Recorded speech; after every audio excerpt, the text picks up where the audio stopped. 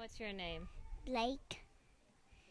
And you go to Kidsville every day? Yes. And how's the food? Good. And I also have snacking night. And after I'm dressed, then I go to lunch, and I do a lot of things.